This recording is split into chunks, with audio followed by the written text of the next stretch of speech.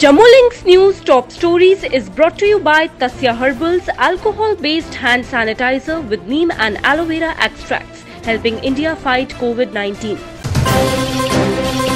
The Mata Vaishno Devi Shrine Board Jammu and Kashmir on Monday said that all devotees coming from outside the Union Territory are required to bring valid coronavirus negative test report, which should not be more than 48 hours old at the time of arrival.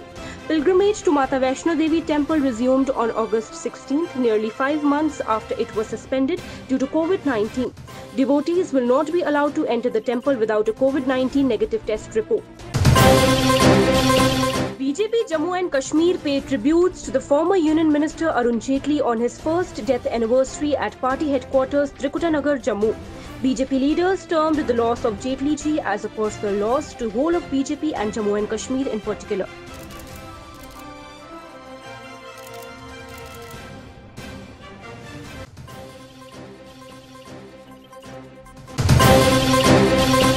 Casual labourers and need-based workers of various departments held strong protest demonstration in support of their long-pending demands. A large number of temporary workers under the banner of Jammu and Kashmir Casual Labourers United Front, led by heads of various departmental unions, assembled near Divisional Commissioner Jammu and staged strong protest demonstration. They were carrying banners and placards in hands and shouting slogans in support of their demand. Volunteer Retirement Scheme Union of J&K RTC Jammu on Monday held a protest demonstration near Press Club Jammu under the leadership of Devraj Bali, President VRS Union Jammu.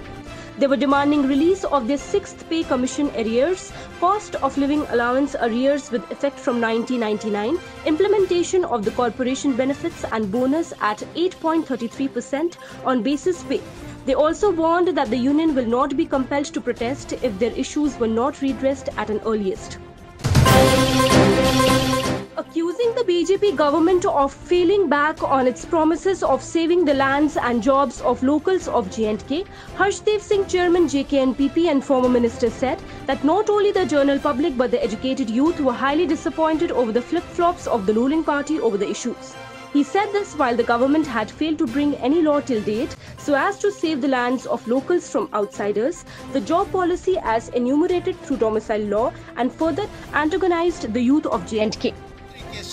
Constitutional safeguards होने चाहिए जम्मू कश्मीर के नौजवानों के jobs को बचाने के लिए। आगे ही बहुत लिमिटेड जॉब्स हैं और जिस तरीके से नौजवानों के साथ एक बदसलूकी यहाँ जम्मू कश्मीर में की जा रही है, उनके अधिकारों के ऊपर डाका डाला जा रहा है, उसको पैंथर्स पार्टी एक्सेप्ट करने के लिए हरगिज तैयार नहीं है।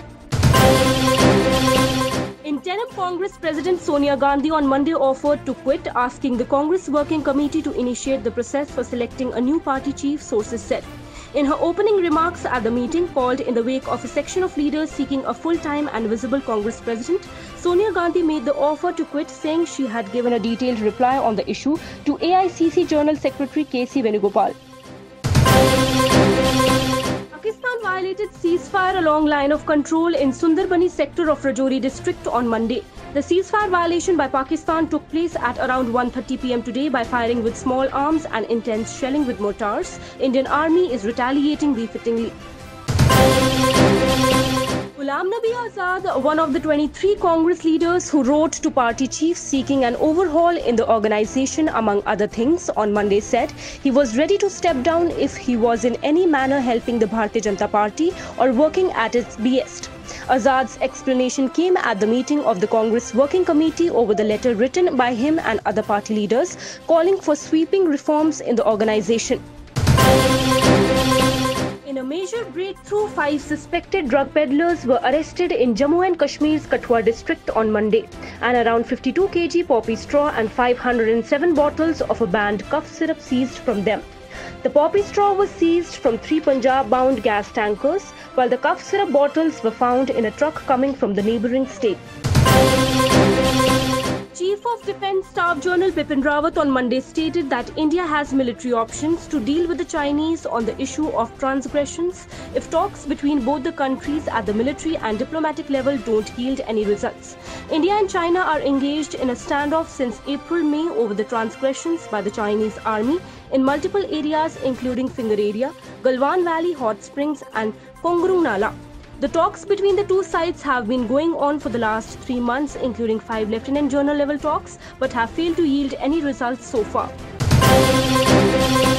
A single-day spike of 61,408 COVID-19 cases took India's virus caseload past the 31 lakh mark on Monday, a day after it crossed 30 lakh, while recoveries surged to 23,38,035, pushing the recovery rate to over 75%.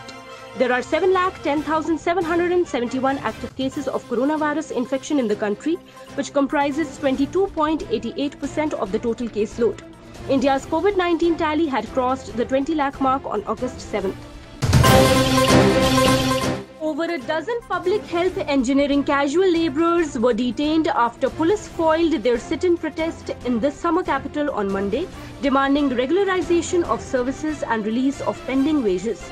Scores of PHG casual workers led by J&K Casual and Daily Wages Forum President in Pratap Park opposite Press Enclave in the city on Wednesday to protest against the move by the government to fill 10,000 Class 4 vacancies through SSB without regularizing their services.